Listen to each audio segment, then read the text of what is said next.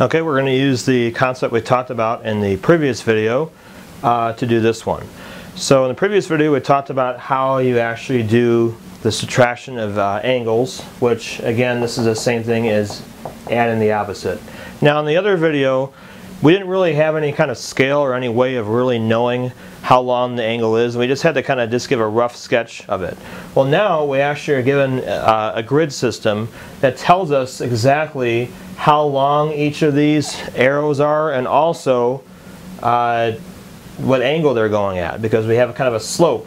So in other words, this one right here, this V, it's going to go, the arrowhead is right here, and so it's saying it's wherever you started from, we're always going to go 3 places to the right and up 2 units. So when I recreate and draw it on this grid that's provided here, so again these type of questions they usually will give you some kind of grid that you can draw it in, or otherwise you can get some grid paper to do it.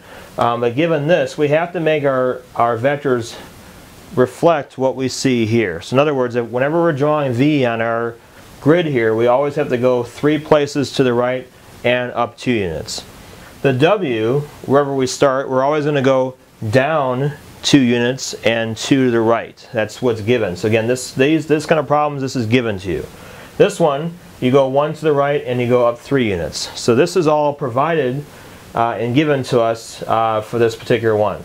Now we're going to use this concept and we're going to redraw this on this grid that's provided. So I can basically start this anywhere, but really what will happen is I'm taking V, I'm going to draw it out that way, and then I have to add it to a negative W. Now remember, the negative W, you're reversing the arrowhead. So in a rough sketch I got something going like this, and I have a negative W is going to look like that. So I want to put this together, and again it doesn't really matter how I draw that. I'm going to start out with V, and I'm going to do that down here. And I need to make it match the drawing that I have here. So again, you can start it anywhere in the grid, it doesn't matter, as long as, because the result's going to be the same. I'm going to start it right here. I'm going to go 3 places to the right and up 2 units. So I'm drawing the V right here. Again, this must match the original drawing here. So you have to go over 3 up 2 because that's what the original drawing does. I'm doing exactly the same thing down here, over 3 up 2. Then I'm adding negative W. Now I can go ahead and add this one and put it directly on here because I'm adding these together by tip to tail. So it's okay for me to take this one and put it directly on top of that one. So I'm going to put it right here. Now I still have a slant going this direction. Basically it goes from here to this way and 2 going up. So from here I can go to the left and up, and my arrowhead is going to look just like this. This would be the drawing of negative W. Again, I'm using the 2 and 2 because that's what the original one does. I'm just reversing the arrowhead, so I'm going to go to the left and up 2, and I get that. Now the answer is going to be drawing it from the starting point to the ending point. So this is the only time I'm allowed to have double arrowheads, is when I'm drawing in my answer. I start here's my original starting point. I'm going to draw a line from there to my ending point. So I draw it out like this. And this right here, this one, I'm going to go ahead and kind of darken it in so you can see here, darken it in a little bit better. Okay, so if we darken that in like that with the arrowhead here, that's my final answer. So V minus W, I can go ahead and label that right here. That's the V minus W. So again, I just drew it on the grid that was provided, and that's my answer. So it doesn't matter where you draw it inside here, or it also doesn't matter if I took this one and put it on top of here. That doesn't matter either. I would get exactly the same result. I'm basically going to go over 1 and up 4. That's what my final answer would be.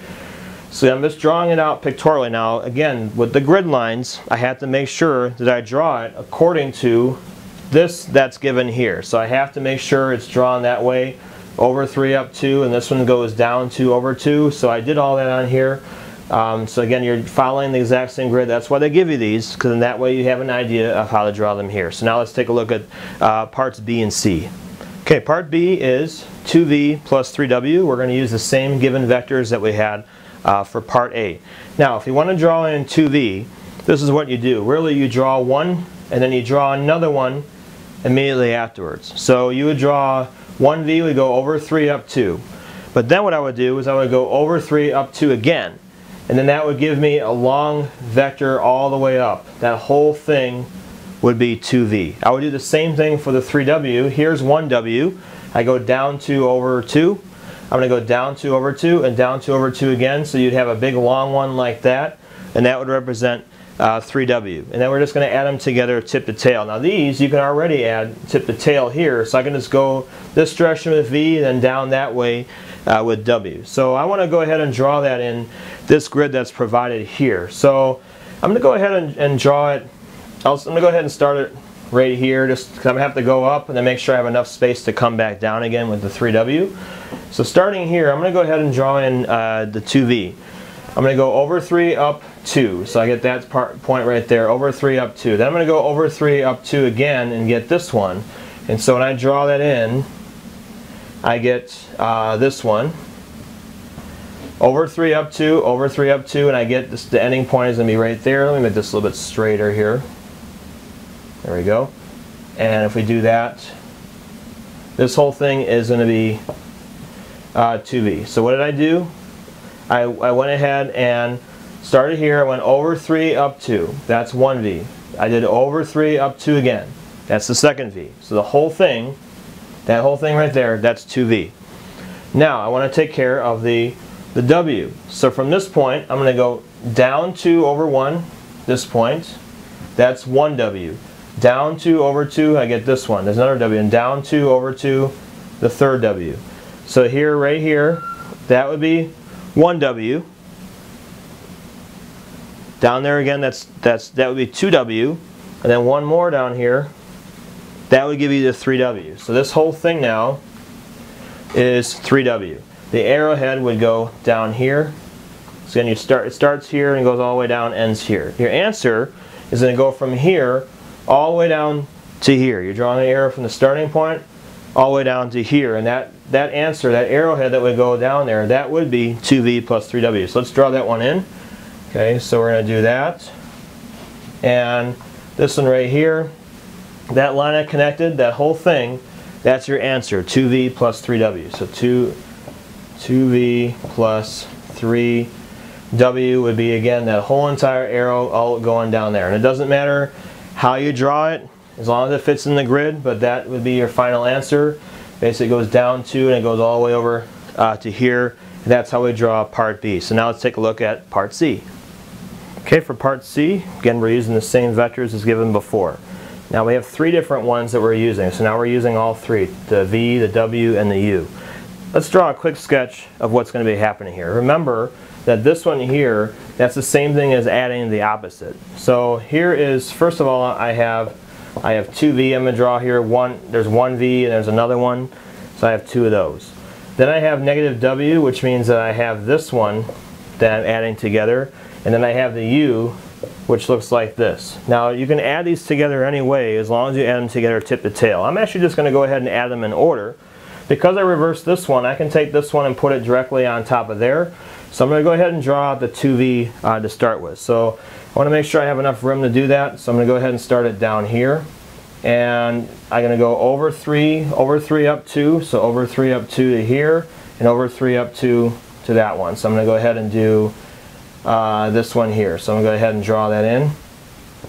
This is going to be my 2v. Next, I want to go ahead and add negative w. I'm going to put that right here. I have to go to the left and up 2. So if I do to the left and up 2, that's this one here. That's negative w. And then to that one, I want to add the u in there. And I can add that one tip to tail as well. I can just go ahead and put that one right on top of the other one. That's going to go over 1 up 2. So over 1 up 2, I get it to go way at the top and end right there. And this is going to be my u, not my v. That's u right here. Okay, and then I'm going to draw a line from the starting point to the ending point. So it's going to go from here all the way up to that one. This whole line that I have here, that's 2v minus w plus u. My whole answer is going to be this. So again, it doesn't really matter if you rearrange this. Now, sometimes, depending on how we rearrange it, you might have actually your final vector crossing over one of the other vectors. That's actually okay to have it drawn that way, because even if it does that, it's still going to do the same thing. It's still going to go over the same number of boxes, and you're still going to go up the same number of boxes if you do that. Depending on how you draw this, you can rearrange it in different ways. I could start with the U, for instance, and then I could go ahead and add negative W this way and 2V that way, and I have something kind of crossing over itself. That's okay to do that as well. So again, no matter how you redraw it, you could try reordering it in different ways, but no matter what, you should always end up getting the same resultant vector here. You'll get the final result. So it doesn't really matter what path you take. If you have to cross over itself, that's okay as well. But this is going to end up being your final answer, 2V minus W plus U. We've taken a look now. We've done this whole example was involving adding vectors together pictorially. So it's basically using some kind of a grid system and we're adding that together. Now instead of doing it this way, we're now going to be starting to go into problems that deal with adding vectors algebraically, and that's going to be basically involving you'll be given these these are called components. So like for V, for instance, that would be a horizontal component of 3 and a vertical component of 2. As it turns out, when you add vectors together, you're going to end up adding all the vertical components together and all the horizontal components together, and that's going to end up giving you your final result. So that's what we're going to go on to next in the future videos for this particular section.